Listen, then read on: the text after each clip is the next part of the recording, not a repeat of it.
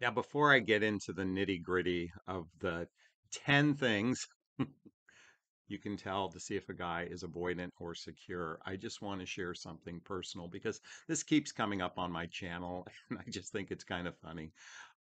Folks, I do not color my hair. I do have some gray hair here. See it right here? There is some gray, but I don't color my hair.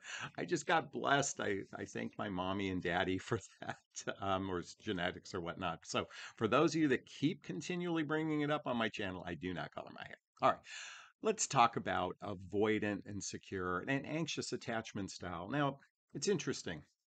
Folks, some of you, this may be new information, so I invite you to Google a book I'm going to share with you in a moment to get a better understanding of what this is all about, because I'll be quite frank with you.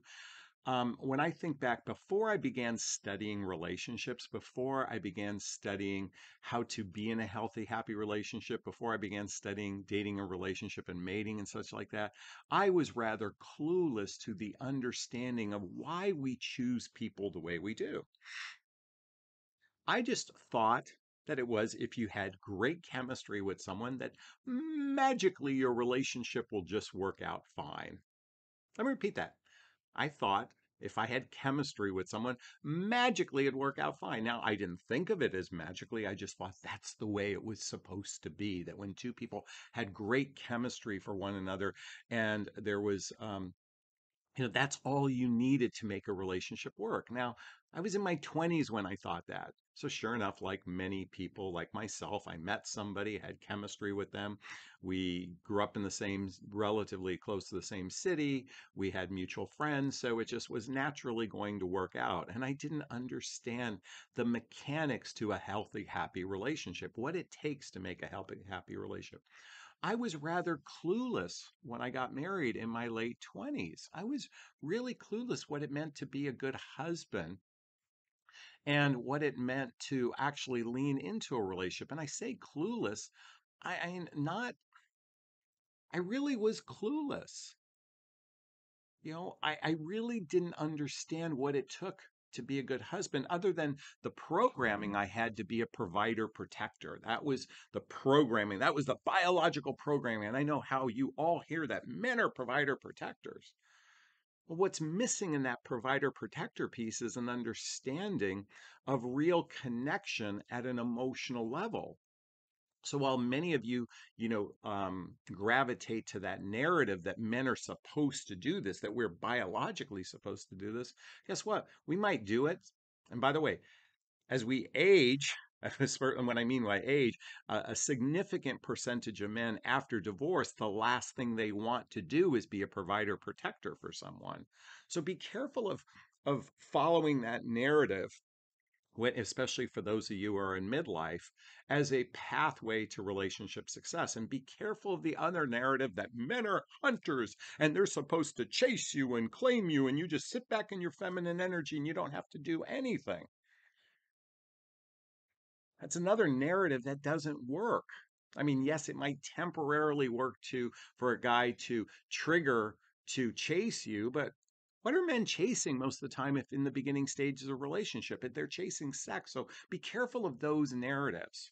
The more important narratives to understand is something known as love attachment style. Love attachment style. I didn't know this until I began studying this. And if you're not familiar with it, I highly recommend reading the book Attached by Amir Levine and Rachel Heller. This is an amazing book.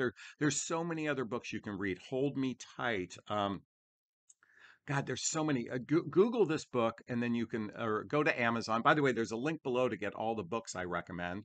So and then go surf Amazon for the variety of books related to this, because when you understand this, now some of you saw the title around avoidant and secure men. And we're going to lean into what really makes a man secure. How does a man show up secure in relationship? Now, many of you might be what's known. Okay, so let me go back to anxious, the three primary love attachment styles, and there's variations within each primary.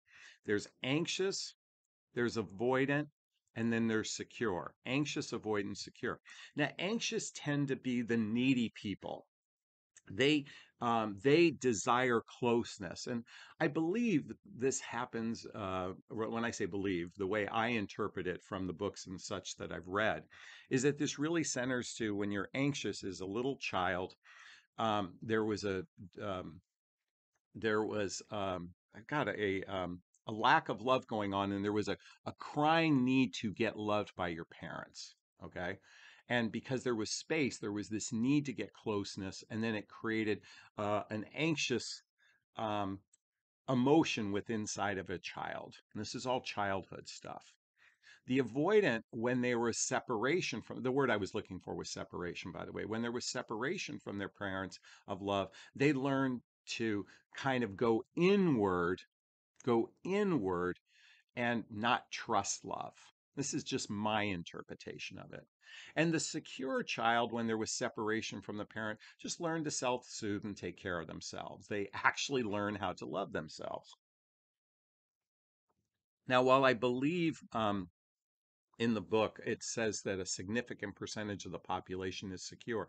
I don't believe that. I think we're either anxious or avoidant as a default, and through experience can a relationship be, through experiences can someone become secure in relationship. And I'm going to share with you what it looks like to be in a secure relationship. So, understanding these love attachment styles, anxious, avoidant, secure. Now, many women tend to be more anxious. And what's interesting is I can relate to an anxious attachment style. Now, where my anxious attachment, and what means is I, it's kind of the Jerry Maguire thing. There's a hole inside of me. There's my t-shirt. Life moves pretty fast, if you know the Ferris Bueller line.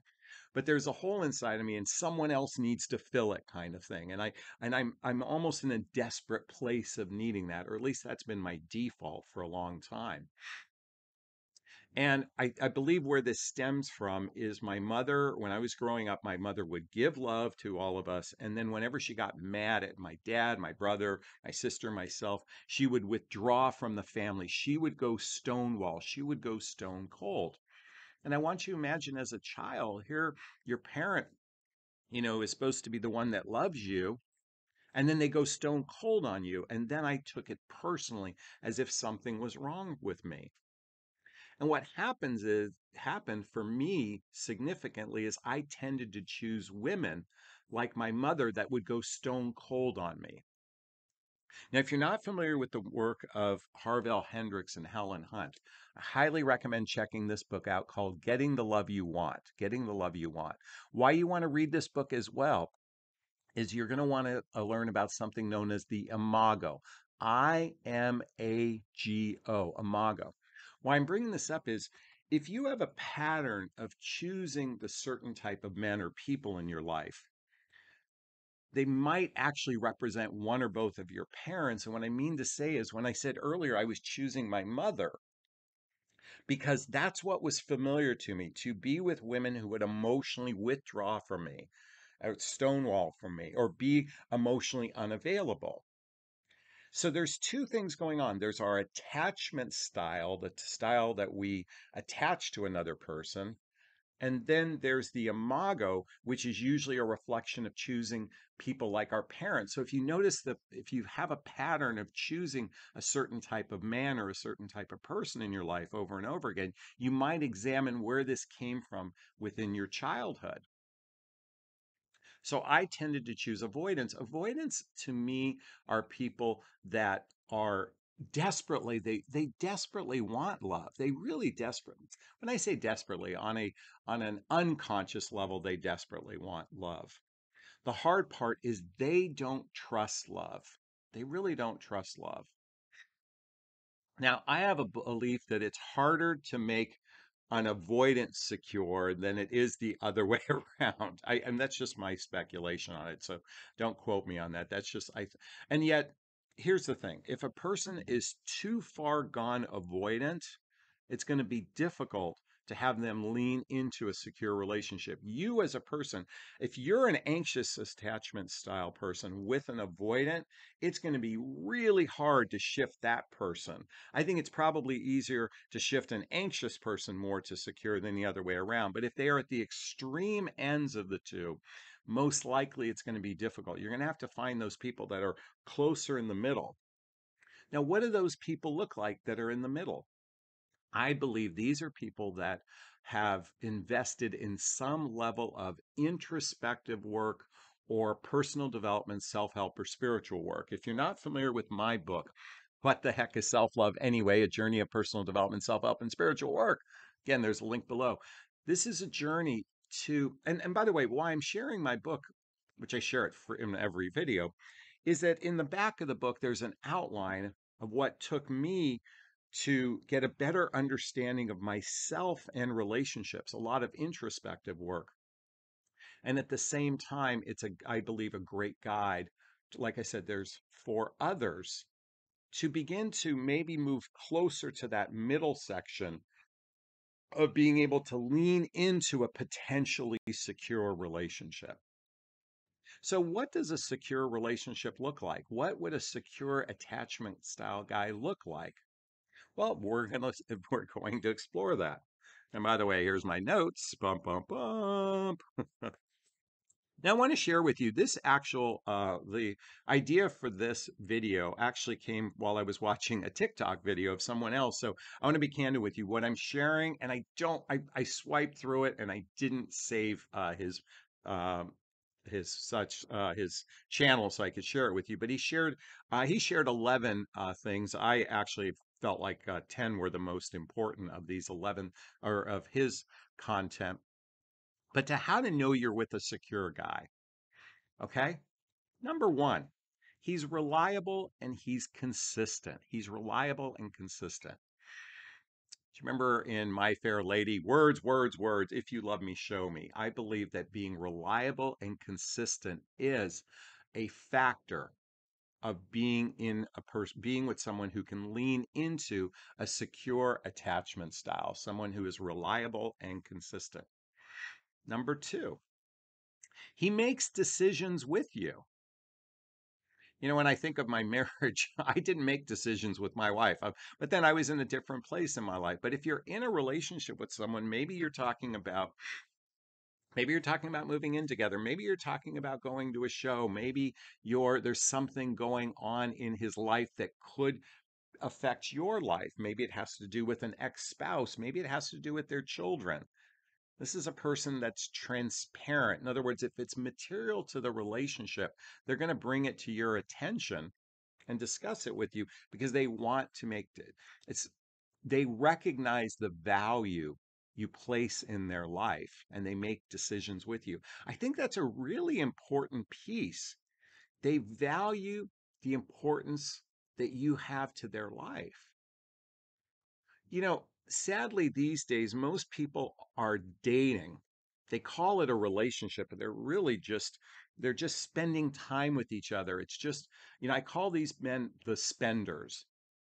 They want companionship, connection, and sex without any real level of deeper commitment to something beyond just spending time. These are the men that want deeper commitment are what I call the growers and the builders.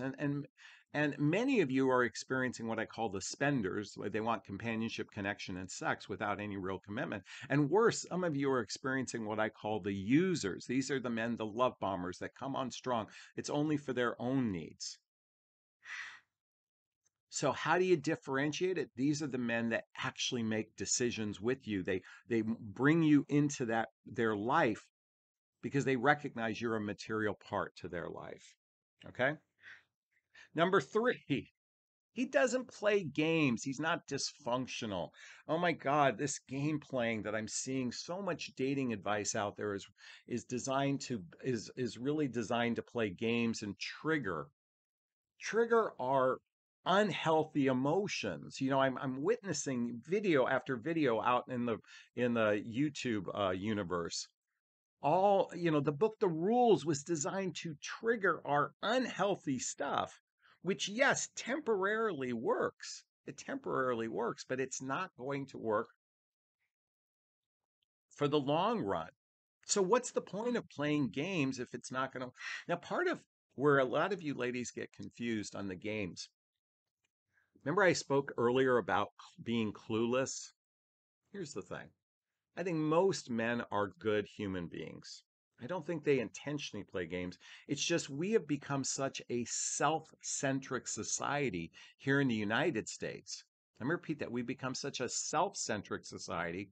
A lot of times it's known as narcissism, but it's just a myopic sense of self without any real regard for the other person. Ladies, you do this and men do this too. It's all about individual pleasure. Oops. Individual pleasure, in other words, individual needs, and not necessarily the collective needs. So, a man differentiating the avoidant and the secure, the man who's leaning into being a secure, doesn't play games. Okay. Number four, he communicates relationship issues well. He communicates really. This is a person who's evolved because they most likely either, I'm going to say one of the things you may want to consider as you may want to consider choosing men who regularly read books, and not just, the Tom Clancy novels per se, but a variety of books. People that tend to read and study, people who read or study things tend to be a little bit better equipped at communicating them. They're communicating their thoughts and needs in a way that's seen, heard, and understood. So a man who's more secure communicates relationship issues well. Now, what I mean is perfectly well? No, because ladies, you're not necessarily so great at this either. Just because you can vomit your feelings doesn't mean it comes across well. Okay. But for the most part, they're better than the average. Okay. They're better than the norm. Number five, they can reach a compromise during arguments. Conflict resolution skills is one of the most important aspects of a relationship. If you're not familiar with the book, Eight Dates by Doctors John and Julie Gottman, there is a whole chapter. Chapter 2 is centered around, it's called Agree to Disagree. Agree to Disagree. Addressing conflicts. Being able to compromise. In other words, instead of operating from a place of I'm right and you're wrong, a secure person recognizes I'd rather be happy than to be right. And by the way, everything I'm sharing here, you have to do the same thing too. If you want to be a secure, you have to operate from this place as well. So, um, can reach a compromise during arguments. Number six, they're not afraid of commitment or dependency. I'm not sure I like the word dependency, but they're not afraid of commitment or attachment to another person. They actually want to lean into it. So when you come across those guys, let me take it slow. I just need it to be casual. I'm not looking for anything serious. That's because they're avoiding the real understanding of what it takes to build the roots of trust to a healthy, happy relationship. Now, is this resonating with you folks? Does this, have you experienced any of this? Post a comment below if you have. If you're liking the content so far, hit that thumbs up. Please share this video with your friends. Please subscribe to my channel. Number seven, they don't view relationships as hard work. Listen, I know some people who are addicted to the drama within a relationship. A secure attachment person isn't addicted to the drama. They actually recognize that when you find a person that shares your values, whose lifestyles are blendable, where you have that chemistry and they're emotionally mature, a relationship is going to be work. The work is individual work, but the relationship itself isn't meant to be a struggle or a chore. The minute it's a struggle or chore, they're like, hey, I'm done with this because I don't want to choose a partner that's addicted to the drama. Number eight, closeness creates further closeness. In other words, a secure man wants to get closer and closer and closer to you on an emotional level. I didn't bring up the book called Emotional Intimacy by Robert Masters, but I highly recommend, it's in the link below. I highly recommend checking that out because a man who's secure, he moves towards closeness. Number nine, he introduces you to his family and friends. He wants to invite you into his life. That's saying you're important to me. I want to introduce you to my life. And lastly, he naturally expresses feelings for you. It's not like you're pulling his teeth to get him to express his feelings. He genuinely wants to express how he feels about this relationship. And these are just 10 signs to to to to really observe, is my relationship with this person reaching a level, those deep roots of trust, that's going to take us from just being mediocre to that juicy, delicious relationship I often talk about in many of my videos. So, is he avoidant? Is he secure? I think I've given you 10 ways to determine. Here's what you can do if he's not. You can choose to either be silent in your relationship, or you can lean into deeper intimacy by having deeper conversations with your partner instead of the, "How's your day going? Did you have a good day? I hope you had a good day." That's from Seinfeld. That's Kramer from Seinfeld. I invite you to do that, because what's the point of getting into a relationship if you can't experience the real juicy, delicious parts, which is that emotional connection with a partner? So, God, universe, spirit, I invite a partner in where we have that mutual chemistry with one another, and we have that level of communication where we express our feelings with one another in a healthy, happy way. And we have lifestyles that are blendable with one another, and we share the same values that allows us our relationship to flourish and grow. And lastly, we build the deep roots of trust through social activities, hobbies, mutual interests, spending time with family and friends, traveling together, teamwork, building skills both in our professional and personal life, and an intimacy, both physical and emotional intimacy. Because what's the point of being in a relationship if you can't have that physical connection with a partner? God, universe, spirit, I invite that in, and I invite that in for you as well. Is he avoidant and secure? I think I've given you some food for thought. And if I have, let me know if this is resonating with you by saying it in the comments below and sharing this with your friends and subscribing to my channel if you haven't already done so. All right, I'm going to wrap up this video as I always do. First off, giving myself a big, gigantic Jonathan Bear hug of self-love. I'm going to reach into the camera and give you a hug of love if that's okay. I'm asking you to turn to someone, a pet, a teddy bear, a pillow. Here's a teddy bear, and give it or them a hug of love, because hugs are a great source of love.